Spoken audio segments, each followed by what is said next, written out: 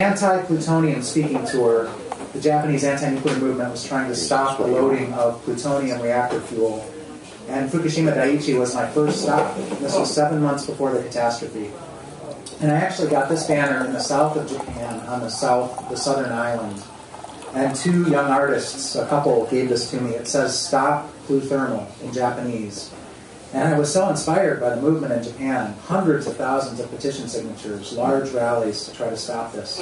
Unfortunately, in September of 2010, just a month after I was there, they did load plutonium fuel into Fukushima Daiichi, unit number 3, which, as you'll see in some of the images, was the biggest explosion that took place there.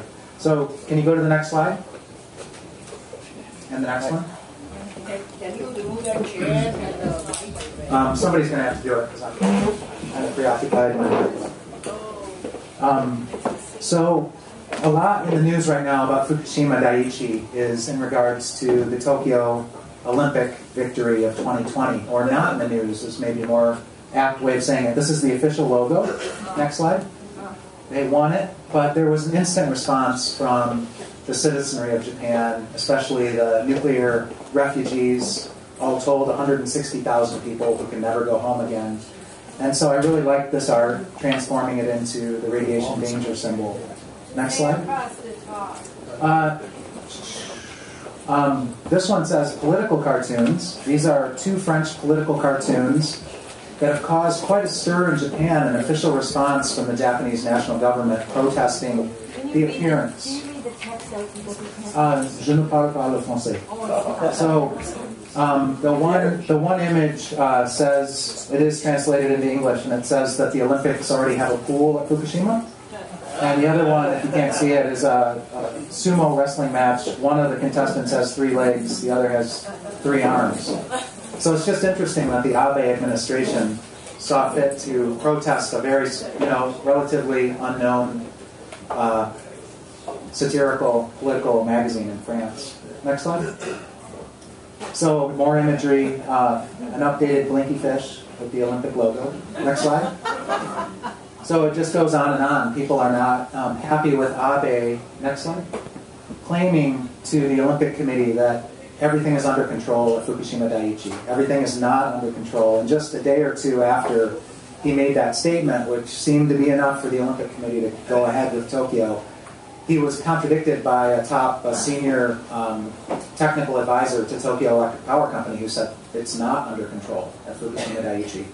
And you hear that from the mayors of the surrounding towns, some of which are dead zone towns, where people will never go back, at least for many centuries to come. Things are not under control. And this image over here, the red helmeted individual is the Prime Minister, Abe, and the others are probably Tokyo Electric Power Company. And you're seeing more and more of these images of top government officials heading to the Fukushima Daiichi site to try to keep a lid on things in terms of public relations, more than anything. Abe spent maybe 3 hours at the site, and that was some of the response was from the fishing cooperative of this area, which has been stood down ever since March 11th of 2011. No fishing taking place.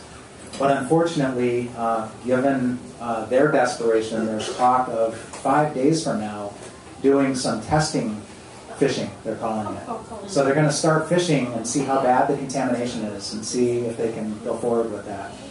But I should add that the food standards for radiological protection in Japan are much stronger than ours here in the US or Canada.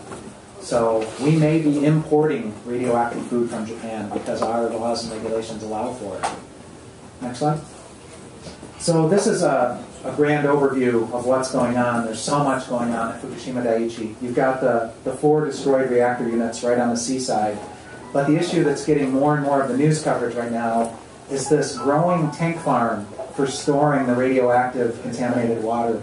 That's what that larger square is in the back there. And that's where the most recent leaks of the last couple months have been coming from. Next slide. So this was Fukushima Daiichi before the catastrophe. And I actually went with the organizers of my trip there up to a park that wasn't too much further to the south of this. So I actually saw this with my own eyes about 3.5 miles to the south on a big bluff overlooking the Pacific. Another 3.5 miles to my south was the Fukushima Daiichi nuclear power plant, another 4 reactors. And what's little talked about is the fact that it got hit by the earthquake, it got hit by the tsunami, it lost all emergency diesel power. Fukushima Daiichi, that's Fukushima nuclear power plant number 2, 4 operating reactors on March 11th, 2011, which survived catastrophe because of a single off-site power line. So this catastrophe could have been more than twice as bad as it is, because 3 reactors were operating at Daiichi, 4 were operating at Daiichi, and they survived because of a single off-site power line. Next slide. So these are images, iconic images of the Unit 1 explosion, which was the first one. That's to your left, and to your right, the biggest explosion of all, the Unit 3 explosion in the earliest days of the catastrophe. Next slide. That didn't come through too well, but that's another iconic image of all 4 destroyed reactors. Incredibly enough, Unit 4 not operating also exploded, supposedly because hydrogen gas from Unit 3 flowed through common venting systems over to Unit 4, blowing it up. We'll talk more about Unit 4 later. Next slide. Another iconic image showing the rubblized buildings. An ironic part of this is Unit 2, which is the second from your right there, also suffered an explosion, but it was deep in the internals of the reactor and its containment. And so ironically enough, some of the worst radiological releases of all may have come from Unit 2 because its containment structure was severely damaged, if not destroyed, by that internal explosion. It looks largely intact from the outside. Unit 3 is a pile of rubble, and there's a lot of unanswered questions about the state of the reactors themselves in Units 1, 2, and 3. They admit that it took them 6 weeks to admit this, but full-scale meltdowns 100% took place. Damaged, if not destroyed, containment structures. And more experts like Dr. Arjun Makajani at Institute for Energy and Environmental Research, Arnie Gunderson at Fair Winds Associates, are saying that there's so much radiological release going into the groundwater at Fukushima Daiichi that it's very likely that the groundwater is in direct contact with the molten pores. So it's yet to be seen, though, because no one can go in there, and even robots and probes break down under the high radiation level. A lot of unanswered questions. Next slide. So this is a more recent panoramic photograph, and you can see the growing tank farm up the hillside. That is where large amounts of radioactive water are being stored. So about 400 tons of water per day are used to cool the 3 melted down reactors. Another 400 tons of water per day are flowing through the site in the groundwater, just flowing down from the mountains, heading to the ocean. And so they're trying to capture as much of that as they can and put it in these storage containers. But they've recently admitted that they are losing 300 tons per day of radioactively contaminated water into the ocean. You can see the bay right there. This is despite the fact that they've created an underground wall using chemicals to solidify the ground. They were trying to hold back the groundwater from reaching the ocean because it has so much contamination in it. So they're losing 300 tons per day of radioactive water into that bay. And just in the last few days, that image of Abe at Fukushima Daiichi on September 19th, I think, he said that the radioactivity is being blocked in the bay. And it seems like an absolute lie to me, because what's happening is, yes, they do have some silt fences, they call them, that are an attempt to filter radioactivity out of the bay water before it goes into the ocean. But what happens is it goes into the ocean and then it dilutes. And so if they're not detecting for radioactivity at a low enough level with their instruments, they're not going to see it because they're not really looking for it. But the contamination of the fish at great distances out into the ocean are an indication that there is flow of radioactivity. And in fact, a meteorological official of the Japanese government said the only reason that the radioactivity levels are not changing in the bay is because it is flowing into the ocean and diluting with the currents and the tides, but it's being replaced each day. So actually the level of radioactivity in that bay is staying the same. Next slide. So this is what gained news a few weeks ago. One of these vertical tanks, which hold 1,000 tons of water, they admitted had leaked 300 tons of water into the ground and then likely groundwater and then the ocean. And they've announced more and more leaks from the tank farm in more recent weeks. including some levels of radioactive dose rate that are very high. 180 rem per hour at one location, 220 rem per hour at another location. Various sources of these leaks. Rem. It is a unit of radiological measure, and at a rate of 220 rem, you could get a fatal dose in just a few hours. If you were to stand there getting 220 rem per hour of gamma radiation from the ground, where this leak went into, and left behind enough contamination to give off that much of a dose, it would only take you 3 hours of exposure to be killed. And workers in large numbers are having to work all around the scene to try to stop the leaks that are happening, to try to stop the spills, to try to monitor the situation. So I just read some news accounts in the Asahi Shimbun newspaper, a worker who was willing to talk to a journalist, that a subcontractor who does a lot of work in the tank farm area put on a raincoat over his radiation protection suit because he was dealing with a tank that was spewing water, spraying water. So he wore a raincoat and used it while tightening the bolts. And the worker said the reason that the spray was not communicated up the ladder to Tokyo Electric is the subcontractor wants to stay on the good side of Tokyo Electric. So they've kept it quiet. It's not been reported officially until this whistleblower said that he's seen this twice now, workers in raincoats being sprayed by highly radioactive water leaking out of these tanks. Next slide. This is that leak of 300 tons of highly radioactive water that was admitted to several weeks ago, closing the barn door after the horse has bolted. This system at the ground is a rainwater control system. They weren't counting on leaks from the tanks, but they wanted to control rainwater and let it out at the right time when they were there to monitor it for radioactivity content. Someone left this valve open. So that 300-ton leak first went into this basin surrounding the tank and then flowed out this open valve into the ground. Next slide. How could they not close it? How big was that? Well, yeah, if you can go back, I don't know. It's not a very big valve that's shown there. So they only had 2 people, if you can believe this. You saw the size of that tank farm. Before this leak was announced, they only had 2 people twice a day walking the tank farm. All that they could do, really, they didn't have real-time radiation monitors on them. So all that means is all they could do is, with their naked eye, see a large-scale leak taking place or some suspicious thing like a big pool of water. But if it rained, that would conceal it, of course. So they've added to the monitoring that's going on under international pressure at this point. But you can see it's a very small valve. And is that grass at the side there? Yes. This is just a shot of the ground. And this valve was open and it let the 300 tons pour onto the ground. Next slide. So a typhoon just hit the site in recent days, and Tokyo Electric admits that 1,100 tons of radioactive water was released during the storm, again into the groundwater ocean. So you can see desperate attempts to try to control the situation. And actually, these kinds of interconnections between the tanks are where some of the leaks have taken place at a very slow rate, but it's such highly radioactive water that the dose rate on the ground where the leak took place is quite high. Next slide. This is another image from the typhoon. You can see just sandbags being washed away by the flood of water happening so close to the tank farm there. Next slide.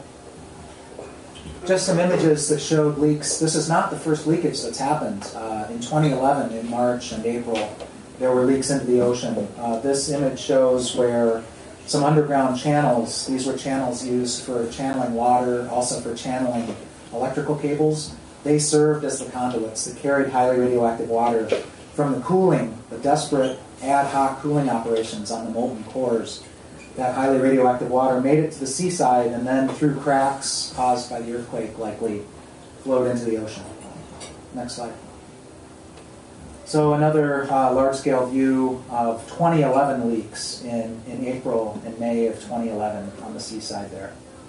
Next slide. Another image from back then showing the cracks that led to the leakage into the ocean. Next one.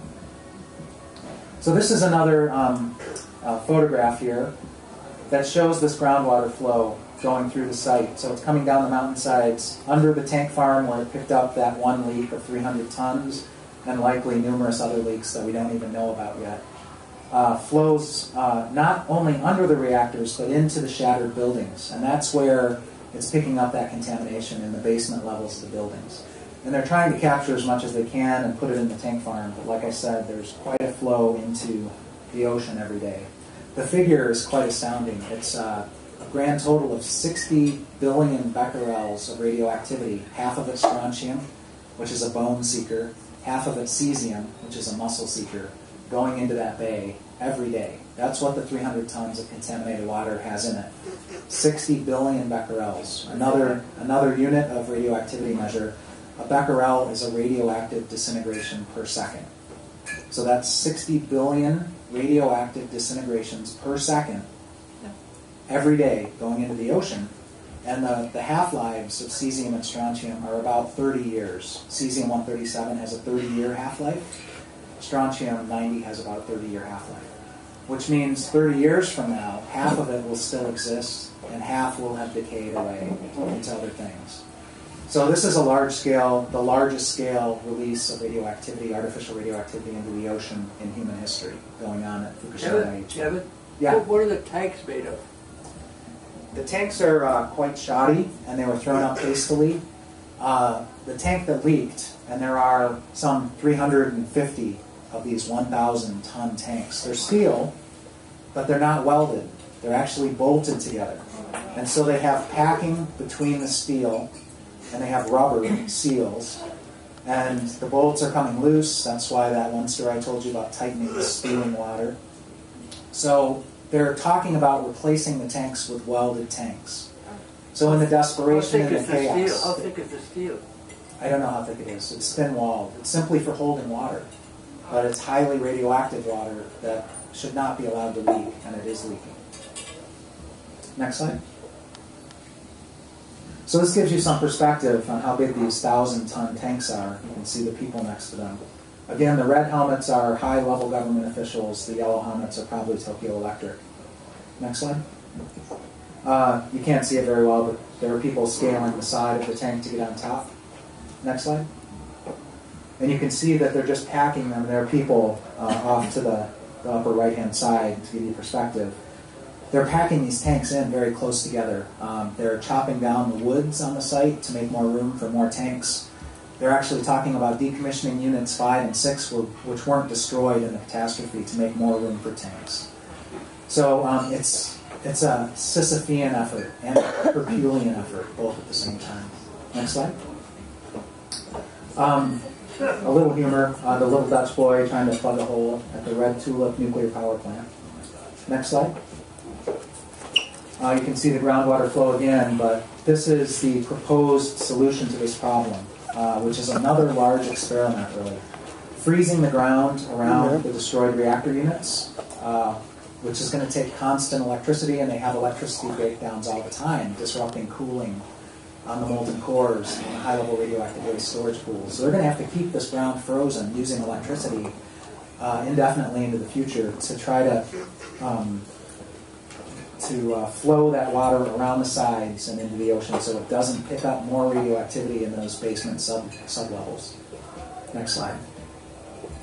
Now I want to transition to unit number 4, which may be the other shoe to drop of all the shoes that have already dropped. Unit 4, again, was not operating on March 11th, 2011, but exploded nonetheless from hydrogen gas that supposedly flowed over from Unit 3.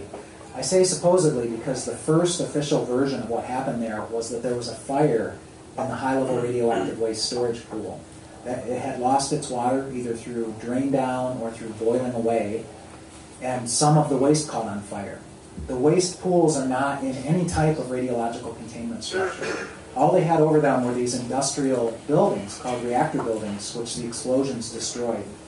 So at this point, and you'll see more images if you could go to the next slide, they have taken away, this is an image showing photographs, I believe, from April of 2011, the state of the fuel in the Unit 4 pool. It looks largely intact. There's some debris in there. That's good news, though, because there was fear that the whole pool had caught on fire and the waste had disgorged monstrous amounts of radioactivity. But most of the fuel appears to be intact.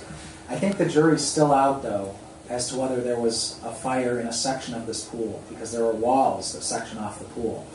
So again, we're going to have to wait years, if not decades, to know the full truth. Unfortunately, Tokyo Electric is in charge of the information flow, which is unacceptable. Next slide.